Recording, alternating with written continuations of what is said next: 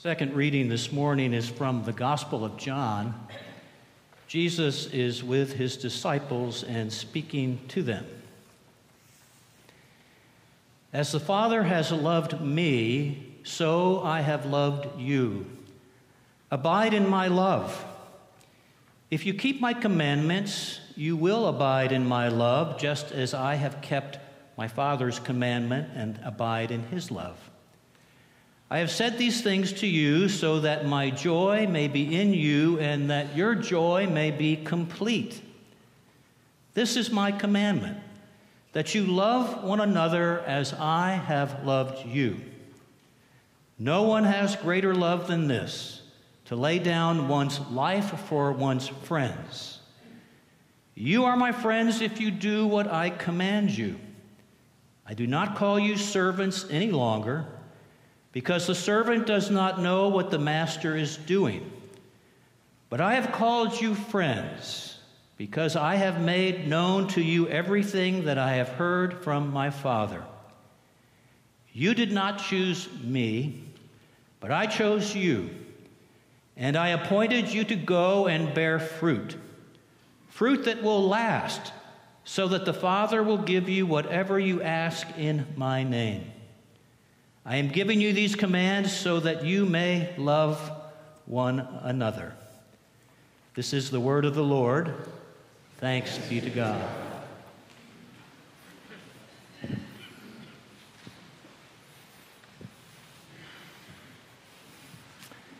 And would you pray with me?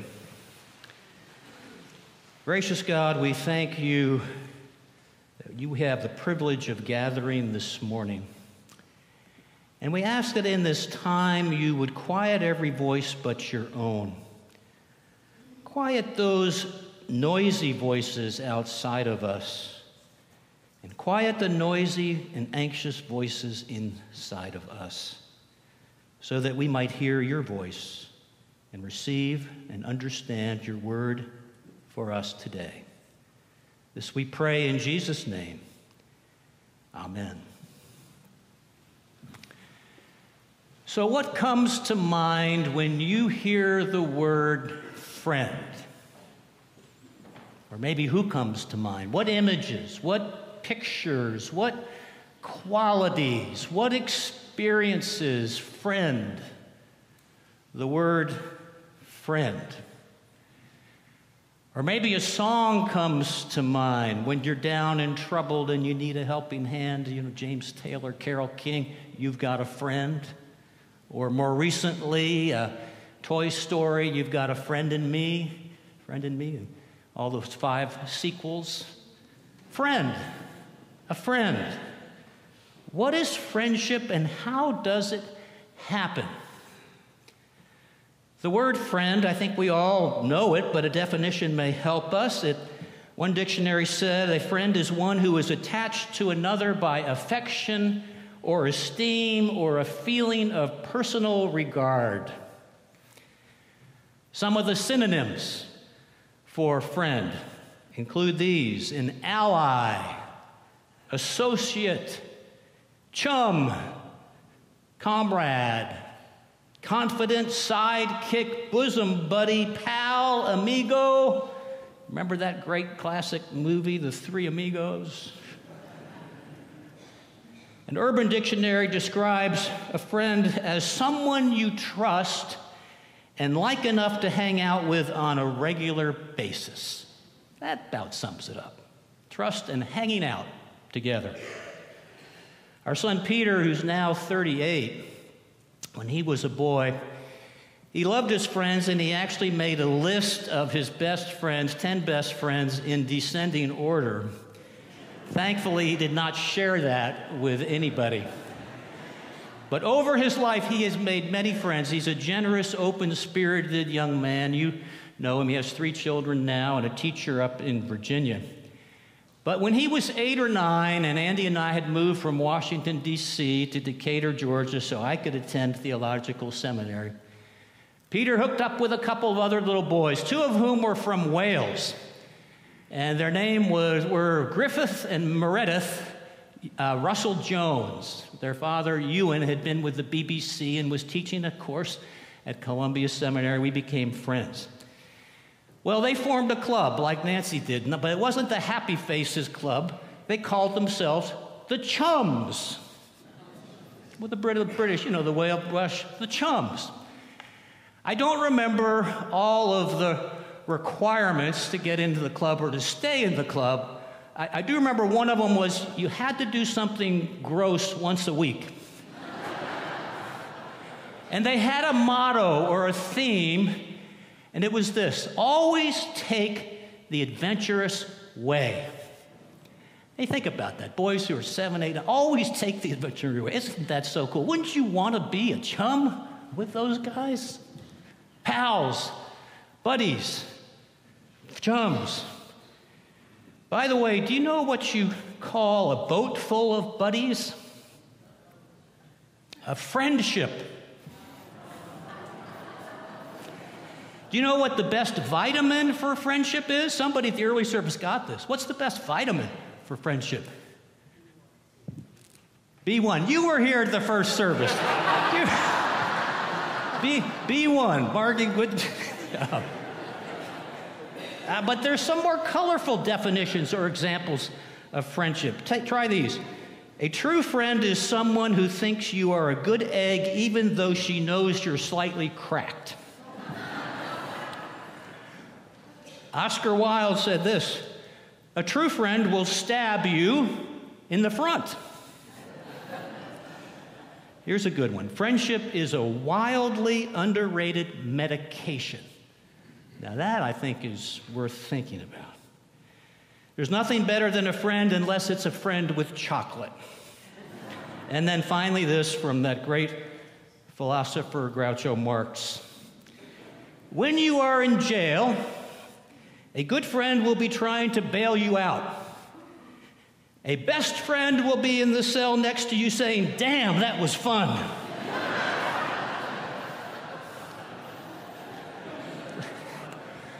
Maybe that takes you back to your college days. I don't know.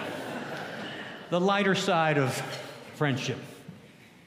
But what is the state of friendship today? You know, there are a lot of studies that have come out recently about loneliness. Loneliness. And the CDC defines loneliness as an emotion that comes from a lack of social connection. It's only increased in the pandemic. Isolation. We're built for community and connection. Now, the Harvard Graduate School of Education survey 2021 found that 36% of all Americans feel lonely. 61% of young adults feel lonely. And 43% of young adults have felt an increase in loneliness, with 63% experiencing anxiety or depression. And then here's a striking statistic. 54% of adult Americans report that not a single person knows them well. Wow. Wow. Columbia University has found that the incidence of loneliness has gone up 50% since 1970. And some of the contributing factors may include a change in family structure and location, longer lives with experiencing a high rate of loss of significant others in old age. Some of us in our men's group have talked about that, losing friends. An environment that fosters independence and isolation and individualism, and the weakening of social institutions, local institutions that strengthened social capital, and finally, the way that the internet is used by young adults, and I would say by older adults as well. Loneliness. An article, thank you, George Craig, for this week, 85-year Harvard study on happiness, found that what people missed most in retirement was not the work, but the relationships. One doctor was asked, "What do you miss most?" Responded, "Absolutely nothing about the work itself. I miss the people and friendships." What about you? You know, when I was in my 30s and a young lawyer, dad of 3, Life was good. But I found myself one night at the top of the stairs, sitting there in Vienna, Virginia, in our home, and I'm saying, where are all my friends? What happened to my friends? Those guys I knew, college, played sports with. And I thought, where did they go? What do I need to do? So anyway, I ran into one of them, a friend, Mark.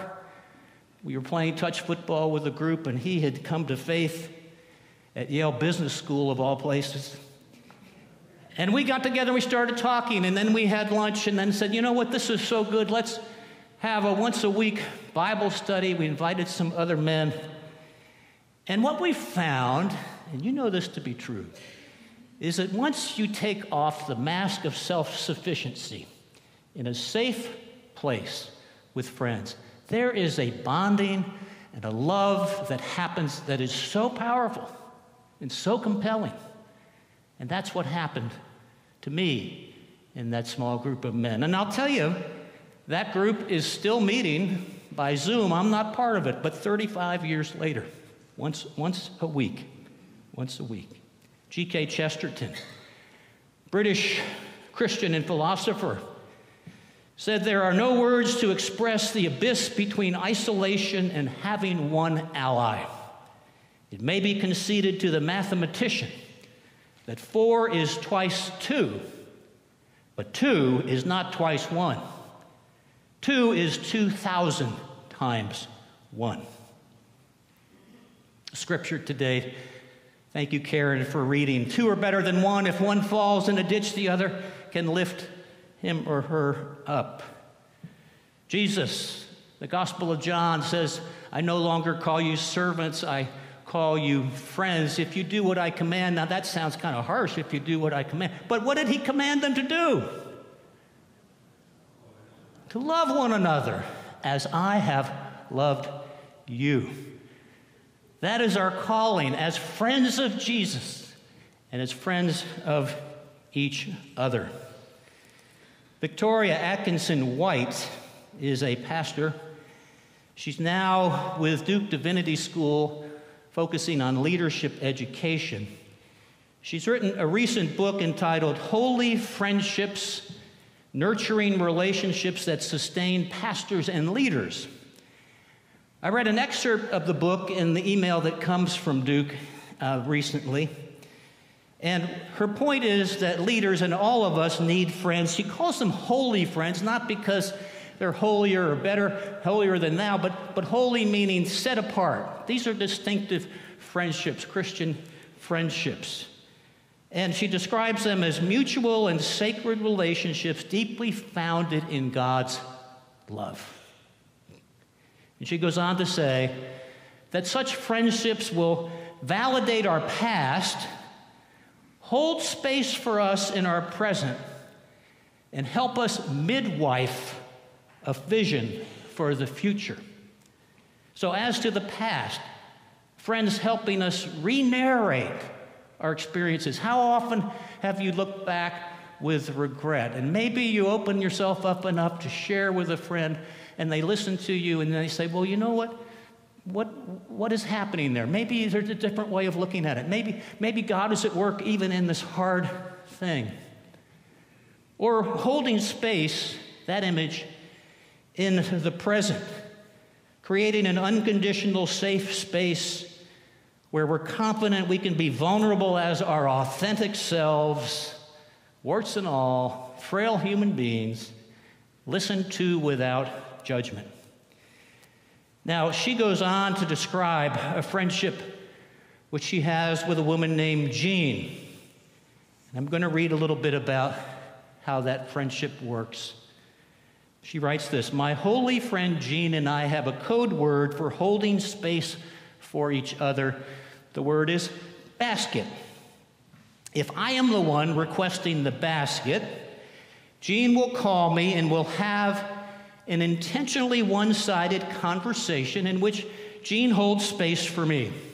A metaphorical basket. I like to think of it as a large laundry basket. I spew out anything and everything on my mind in a run-on sentence, a cathartic rant.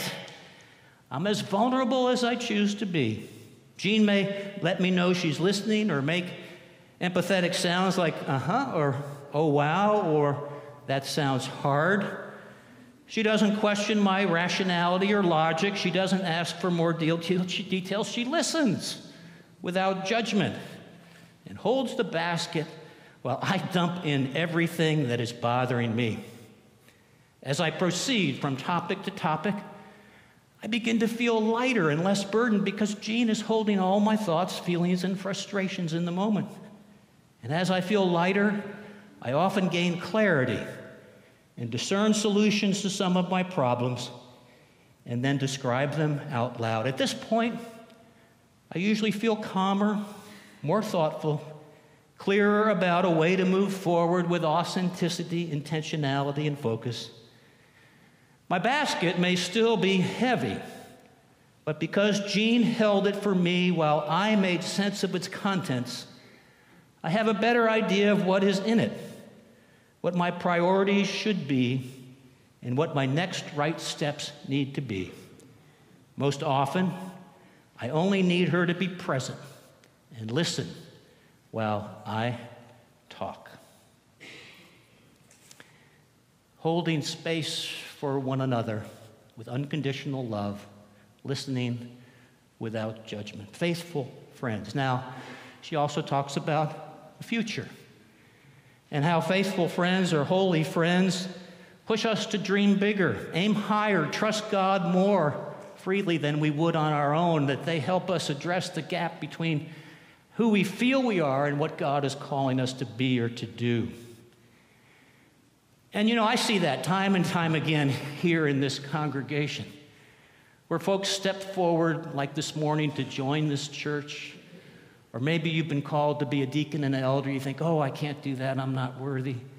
And then you say yes, and the Spirit moves, and the friends encourage, and lo and behold, you become an instrument, a vessel of God's love here in this place. Because we're all undergirded by an understanding of the never-ending, ever-flowing, overwhelming love of God, and of our own frail and vulnerable and imperfect humanity, like we pray every week in the confession, knowing that we all fall short, and yet, despite that, or maybe even because of it, we know that God can use us as vessels of God's love.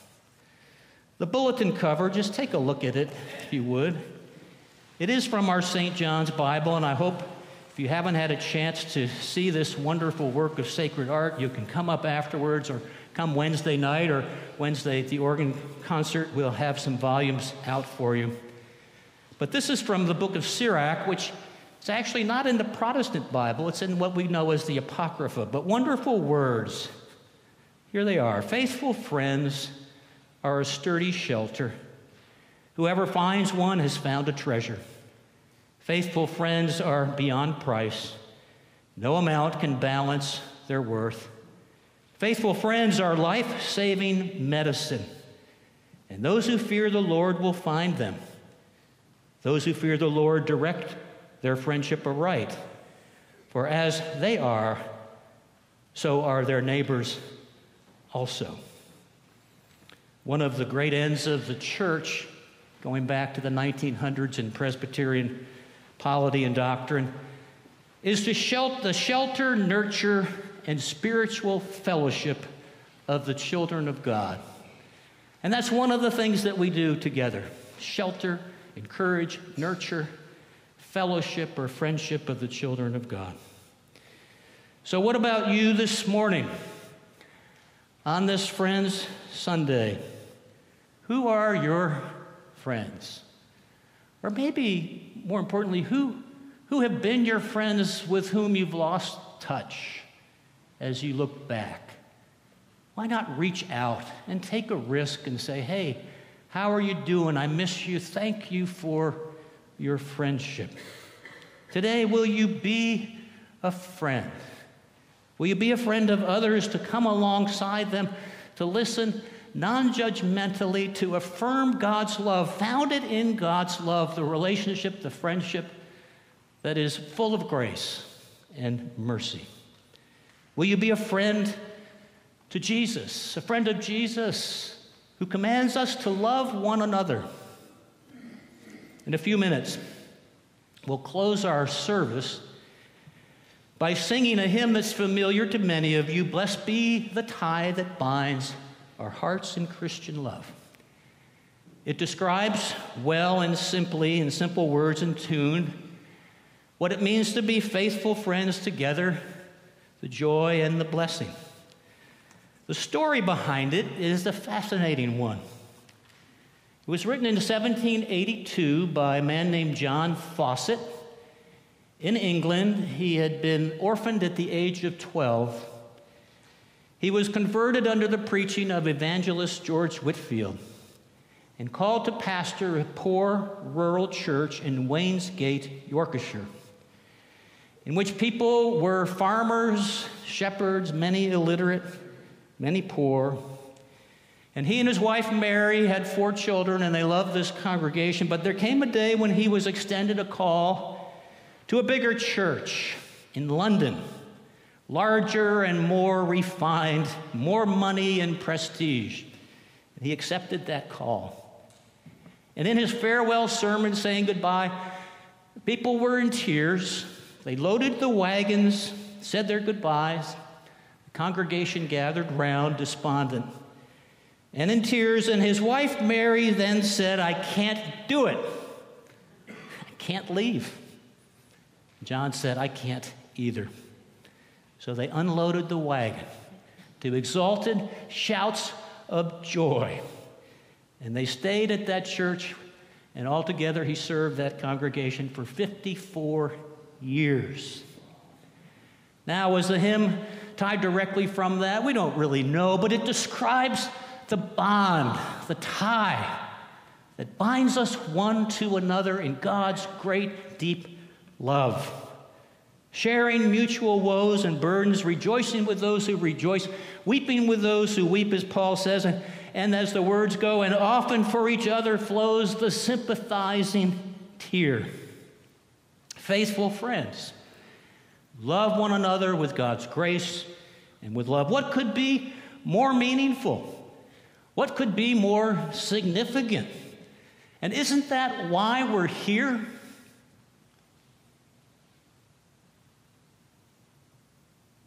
In the name of the Father, and of the Son, and of the Holy Spirit. Amen.